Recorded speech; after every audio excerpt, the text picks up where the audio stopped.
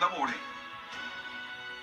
Right Venture is a Shark Tank-inspired student business plan competition where students of any major at Wright State University compete for a chance to win up to $5,000 in business startup funding.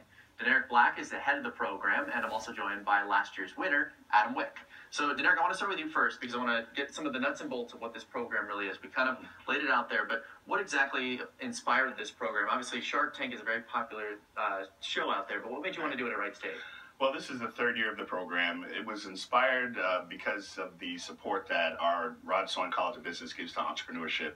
It was a partnership between them and the Small Business Development Center, which is the center that I direct, which provides small business counseling and workshops to small businesses throughout the region. So we thought it would be great to bring all that knowledge and give the kids an opportunity to put business plans together and then give them some seed money to fund their project. I imagine the response to this was welcomed with some excitement too. What is the response initially, and how has this kind of grown over the years? Well, it's grown pretty good over the last 3 years. This year we had 12 participants, and we also held workshops where we got different business leaders throughout the community to come in and talk about the different aspects of starting a business, some of the key elements that you would need to be able to do a good business plan, put together good financial projections, and then how to pitch your business to funders. Right, and so pitching the business is obviously important too, and clearly, Adam, you were successful in your pitch.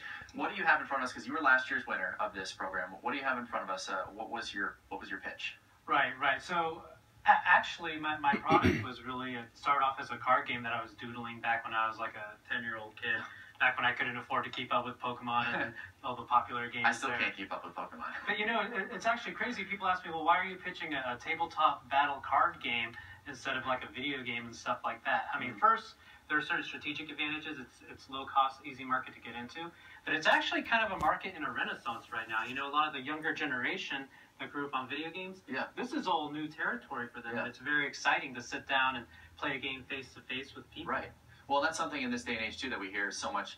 The knock of technology is that people are just buried in their phones as opposed to doing something that's really personally interactive. So this is called Galatune.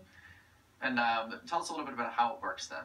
Right, so if someone plays video games or they've never played a tabletop game like this before, it's pretty easy to jump into.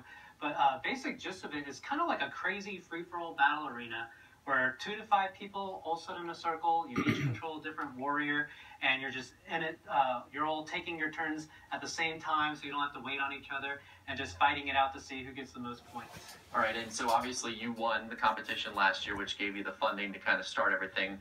How has the last year been now that you got that funding as a result of this? It's been a whirlwind. The funding was great because it gave us what we needed to get a proof of concept together, hire an artist. But beyond that, the biggest value of the competition has definitely been all the great mentors and networking opportunities, all these great leaders in the local community helping to connect with the right resources. And after we got our proof of concept together, we were able to successfully launch a Kickstarter, which got us the rest of the fund that we needed. And I'm happy to say we're in full production right now, taking pre-orders on Galatune.com, and expect to hit the shelves this April. And so I imagine this is very fulfilling for you to see this come to fruition. It really is. Adam was the perfect reason why we did this program. He was a student. He had an idea.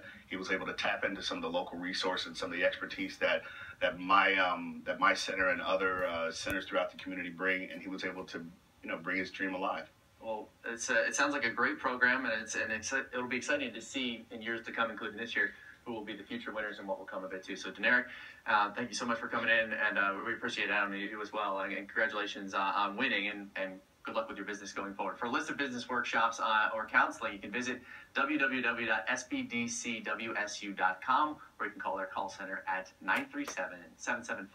937-775-4771. Thanks so much for coming in this morning. Of course, today is also Groundhog Day, so we're taking a look live at Punxsutawney.